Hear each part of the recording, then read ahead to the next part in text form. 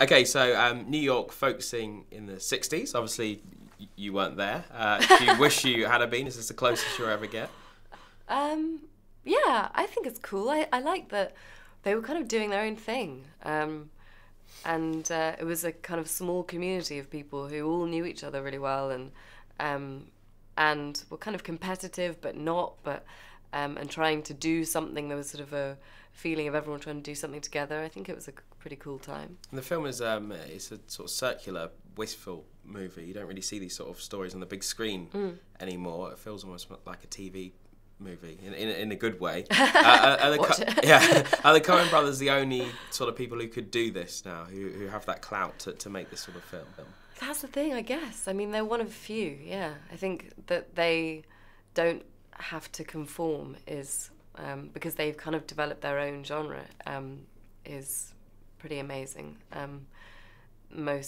A lot of films now have to follow a certain formula because of all the constraints put on by studios and other people, whereas they just tell their story and do what they want to do, and it's repeatedly successful. And the look of it is a character in its own movie. It looks very analogue. I mean, it's shot on film. It's that kind of sepia look. I think there's one blue sky in the whole in the whole movie. I mean, it looks beautiful as well, doesn't it? Yeah, it's beautifully shot. And what's so brilliant about them is that when you're shooting, you don't feel the effort of how they frame things or how things are, it doesn't feel like they've created a brilliant kind of, you're not thinking about the art of the set or the design and the costumes, and then when you watch it, it's so perfect and so detailed.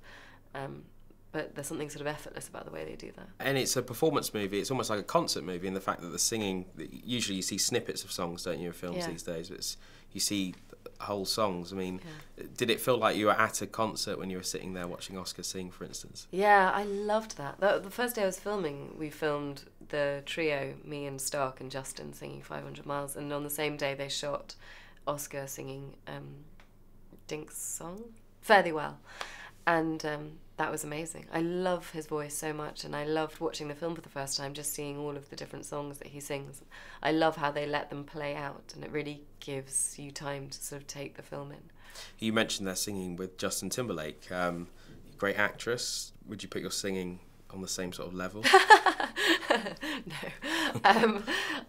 No. It felt very intimidating when we first all kind of came together as a cast to rehearse, and it was the first time I'd stood in a studio really and put on earphones and sung, and I could see T-Bone Burnett and Joel and Ethan in the kind of room, and I sang my harmony, and they all kind of looked down to the floor, and then T-Bone came in and really delicately told me to sing quieter, because apparently I was like I was giving it like musical theatre, and they were like, that's not what this is. So it was nerve-wracking, but Justin was just so easy and warm and lovely, and so by the time we were filming it was really great. And in your promotion you've done a concert in the States, haven't you, and you had to sing with Marcus, a taste of his world. Do you want any more of it, or was that enough for you? That was about enough. That was really scary, actually. That was up there with one of the scariest things I've ever done.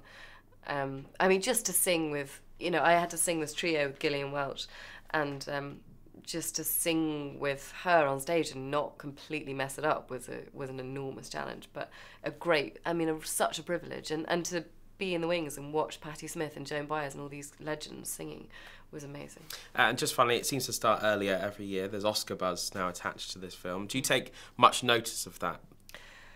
No, I mean, I think it's great. I think it's deserved. I think you can't help but feel that when you watch the film and watch Oscar's performance, and it's such a great story. And I think the great thing about all of that awards stuff is people sort of hear that and they take notice, and then they go and see the film, and more people see the film. So I think that's the main point of it, and what would be so great is if lots of people saw it because of all this chat. But it'd be great for an Oscar for Oscar, basically. I think an Oscar for Oscar is fully deserved, and I really do. I think he's so brilliant, and when we watched it in Cannes on a huge screen, and the audience's reaction, and we went and did a press conference the day after, and the whole press conference gave him a standing ovation, and that never happened. I mean, that's insane. And he's just brilliant. I think he really does deserve it.